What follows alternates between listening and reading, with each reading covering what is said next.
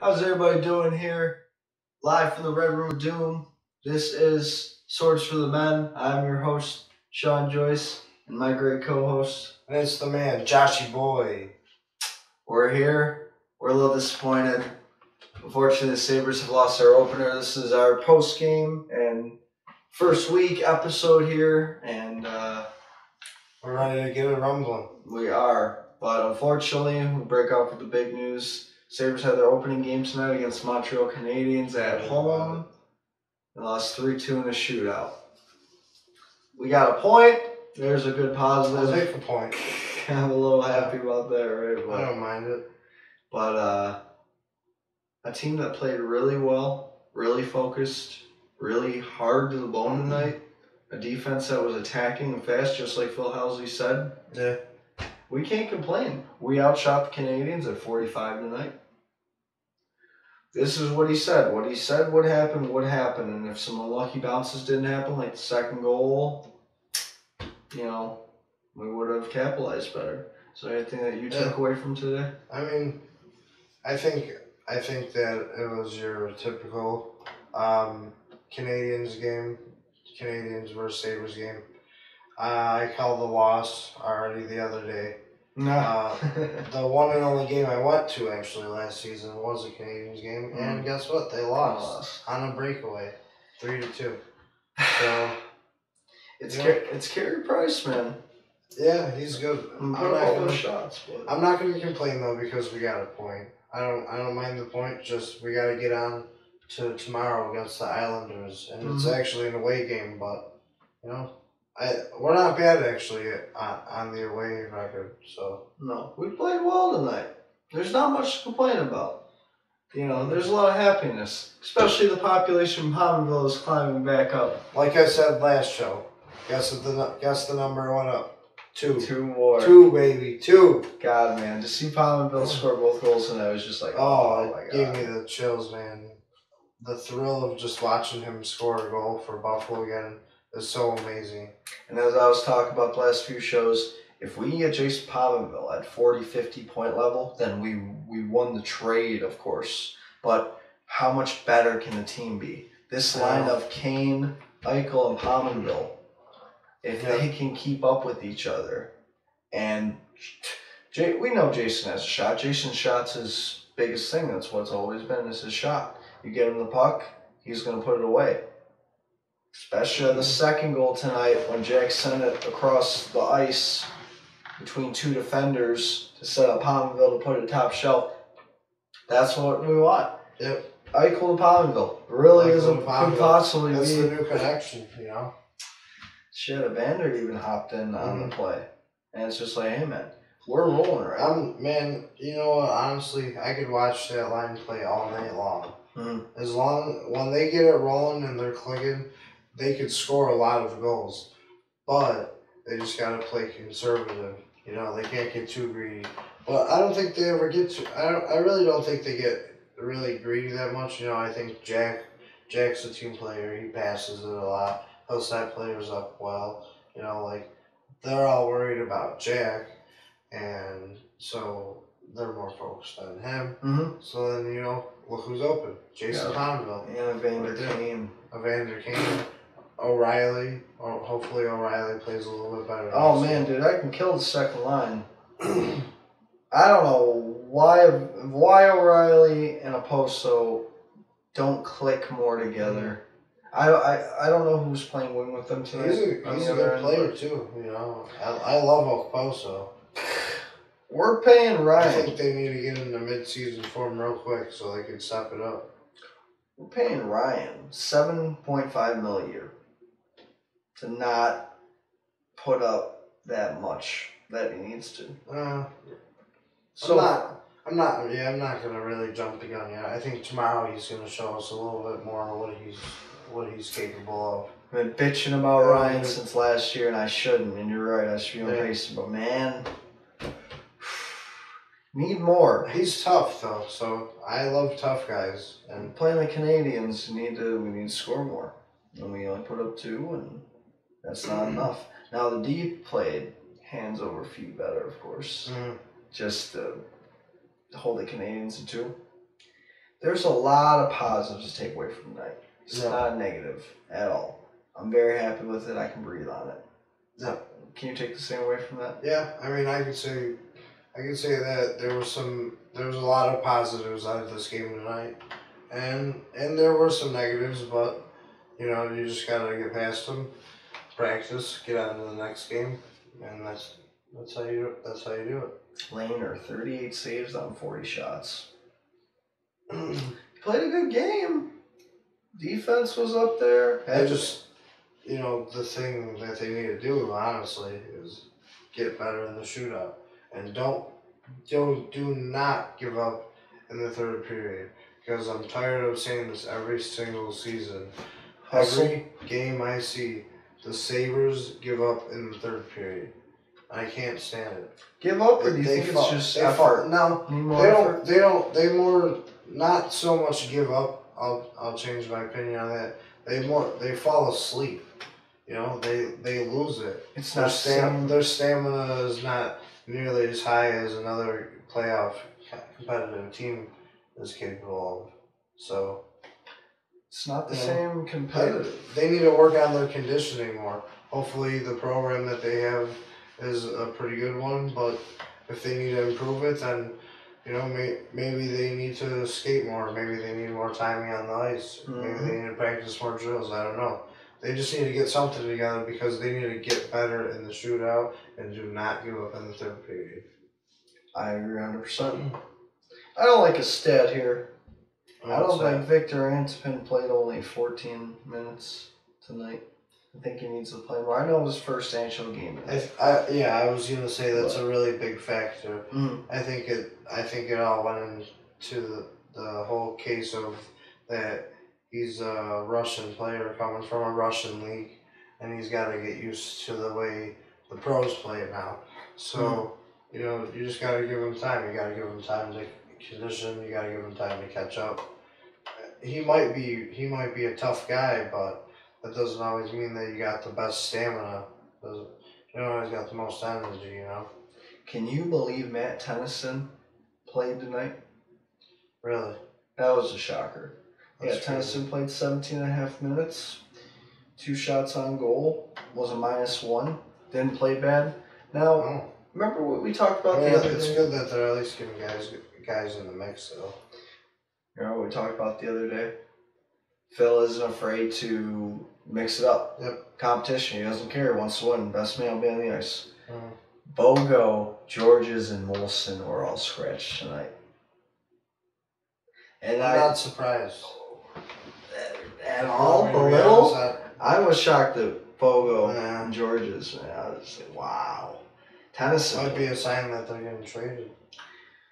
Molson's been sticking around, but he's somebody who goes and comes back. Because guess what did he do? Great. He went and he came back. So he took a hit last year, and he dropped. And the drop off looks like it's continuing, and the cap hit's still there, unfortunately. So I think they just need to work their ways to clear a little bit more space, because Jack's contract's another thing. Yeah, man. I am a little shocked that Molson didn't play tonight. I'm still kind of like, Seth Griffith played tonight. He had an assist on the first goal. So it's like, hey, man, I'm not going to knock Phil. I want to see what you're going to do. I want to see how it's going to go. We can't argue with the results tonight. We played really well. So I'm okay with that. There was a lot that we got out of it. I think it was a good first game to analyze. There was a few things that I could point out that they could work on defensive-wise. Don't commit a lot of turnovers, especially. Turnovers kill us. Ryan O'Reilly's at least turnover on the first goal. The Canadians scored off of a turnover. So definitely work on that, guys. 81 games to go. Yeah. And, well, we got a point on tonight, so it's not the worst thing in the world. I hate saying that, though. Yeah. A tie is like kissing your sister. And, getting 1 point is kind of like, Mother, we had the chance to get 2. It put us in 5th, so at least we're not at the bottom. Nah, it's funny. Could be worse. Could be the Penguins losing 10-1 tonight to the Blackhawks. Oh. Penguins beat the Blackhawks. Excuse me. Blackhawks beat the Penguins 10-1 tonight. Are you kidding? I'm not kidding you. That is dead serious. That did happen tonight, man. I'm sorry, folks, but I'm just now finding this out. And I'm not even lying to you. This is not even a joke and not even an act. I will defend Pitt a little. 10-1. I'll defend Pitt a little bit. They played last night. Going back to back your first 2 nights, that sucks. That's crazy, dude. But that's so Penguins are 0-2. Well, that's what. You know what? When they say that the NHL needs more scoring, then I want them to go to that game because that's 10 goals against 1. Maybe hockey will start catching up to football defensively, but until that day, we'll. I bet the Penguins fans' ratings went down. Oh God! I bet we're still the #1 viewing audience in the NHL. I don't think we're 1. I think we're 4, but 4 is still good. I'm fine. I think we'll be back. I think we'll be back at 1 though, because we were at 1 at one point. Yeah, we were 1 2 years ago during the drought. You gotta love it. You gotta love our dedication. Come on. Yeah. So we didn't get to go over our final cuts up to Rochester, who moved up, who moved down, and we're gonna go over that right now. Finally, I couldn't think of his name today when I was talking about him. I couldn't think about my favorite prospect's name. Hudson Fashion. Oh yeah. Hudson went down. That kid. C.J. Smith went down. Alex Nylander went down. Baptiste went down. Goalie's still down. Listen to that list. Justin Bailey, Malone, Casey Nelson. You kidding me, man? It's a long list, man. That's all our prospects. Oh. And we can't even get Molson, Bogo, and Georges on the ice. Yeah. Let alone our prospects that have an opportunity to come up. Yeah. You know, it kills me because I would like to see the young guys get something so they could get their experience and they can progress more though. Well, you know, Bottrell's real big, and he came in the press conference. He said, "I'm real big at development." That's how Pittsburgh won back-to-back cups. They keep it inside. They develop their own guys. That's where he's from, right? Look where he's from. Of course. Keep it inside. Develop our own guys. And when we have to let someone go because we can't pay them, someone next man up. Mm-hmm. It worked. They have 2 cups, and they still have a solid build. And it's like the Penguins aren't going away for a long time, unfortunately. Yeah. Looking at that list right there of what we have in Rochester, we should be loaded.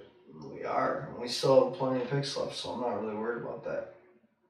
My favorite Sabre, Evan Bender Rodriguez. Evan didn't play tonight. He got placed on. He's hurt. I saw it. Placed on. His hand was wrapped up. I wonder what's. Need to figure out more about that injury. But our final roster is looking good. I think Jordan Nolan played well. I was surprised about Seth Griffith. But my brother and me talked about him real in depth, and you know what? He's had a few good years with Boston, and so it's like both of his stats, it looks like he was ready to pop, and he didn't play bad tonight. So it's like, you know what? Maybe he is ready to pop.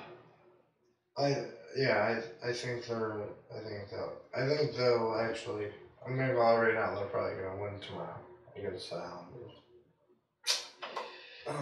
I hope so. They'll make up for what they. They'll make up. It wasn't even terrible tonight, but they'll make up for what happened. We will see in the Barclays tomorrow night. But our last thing we will touch on today is something we've been talking about since our first 2 shows. Something you and I have been talking about for months, waiting for. When is Jack gonna get paid? This guy right here. The fight between the GM and his agent. He had to get paid. Oh, come over.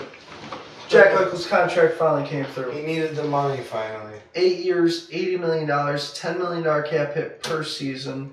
Are you happy with the contract, Josh? I'm pretty satisfied with it. I think that they didn't do anything wrong with this contract. You know, there's a lot of people that might talk it down, but I don't mind what they're doing with it. You know, they could control it over the years, because once he gets performance out of it, then they can say, Jack, you want this much money this year, or you get a cap bonus this year. Like it's 8 years, so it's definitely restructurable. And depending on how he performs, if he performs well, he gets a bonus. Dude, I'm seeing something here. In 2023, the no movement kicks in. So we have 4 years. Let's see. We have 5 years to decide if Jack is going to work or not. To move him. See, that's why I think that. That's pretty cool. I think they worked it out. See, because you see what they did. 10 years, it's halfway. 5 years through, we can see how he's progressing. Jack ain't working in 3 years. And the 5th year is the middle of that contract, so he should definitely be performing well because he's already a few years in, and so he's definitely going to be able to. The way he's going right now, at the pace he's at, and the mentality that he plays with, I think he could definitely be a future leader. Man, he's got a pretty good clear-cut contract here. Look at the salary progression. 0 to 10. Oh. Yeah, that's great. That jump. That's a high jump. Hey, you know what? I can't knock him. He earned this. It's Jack's time. I think it's just a sign that shows how much we trust in him and how much he trusts in us. Because, now is the time to show that he could be a leader. Do you think Jack should have got the captain already, or do you think we should wait on that? I think that we should wait because I think we have multiple leaders in the locker room. I think right now they need to treat him still as a younger guy because he still is a young man. He's the same age as me. 21. Dangerous. So I think that in the future, and maybe even next season or 2 seasons from now, he should definitely be rocking the C on his chest. And this season, if he proves it, then he can get the C on his chest for sure. I like that a lot because captain, it doesn't have to be your best player. Yeah, no, it's not always always. your best player. Not always, and that's why I love the fact that they spread it between the four players with the A. Because I love it. That it shows that you have 4 great leaders in your locker room. You don't just have to have one to focus on. You have 2 to focus on. A C and an A. You have 4 A's. There's a lot of continuity, and I don't know about you, but I'm really excited. And I think they played well tonight. Went to a shootout. Jack's contract. Jack's all set. Terry's Mr. Pagula is a little biased towards the Sabres. Sabres are his baby. And everything. I'm glad that I'm not the only one that's thought that this whole entire time because it's pretty noticeable. And now I'm not down in the Bills, and not to mention them right now. We'll get to them at some point in time, but we will. They are 3-1, so we'll see. But yeah, no, this is my point on that. This is Terry's baby. Yeah. Jack's contract set. Team's looking good. Phil has free reign. I'm excited. Everything's going well. You know what I love? The thing that Terry Pagula learned about his first time going through different coaches and the whole cycle of how both businesses work in the NFL and NHL is the fact that now he has learned to let his other positions take control of their own positions. Do their job. Like you see on the Bills, he lets Sean McDermott control that whole entire team. He makes the moves. He trusts the decisions. He lets them happen within the coaching staff. Then he took Phil Housley, and now he's using the same exact approach. And so I love the whole approach that he gave towards the Sabres and the Bills this season. Some people would say our last 2 head coaches were sexy picks. Yeah. Rex was sexy. It looked good. Boswell was sexy. The cut with the Penguins looked good. Both coaches now are hard-working, grindstone guys who are winners, and winning is the only thing they're thinking of. They're hard. We're seeing both of them. They could dig into their players. We're seeing that with the Bills with Coach McDermott, and I'm very encouraged about tonight. They want to give off they kind of want to give off a vibe of don't mess with us. They are not to be messed with. And exactly that right there leads to our last thing, Josh. What would you say is the biggest thing you take away from tonight going into Saturday's game at New York against the Islanders?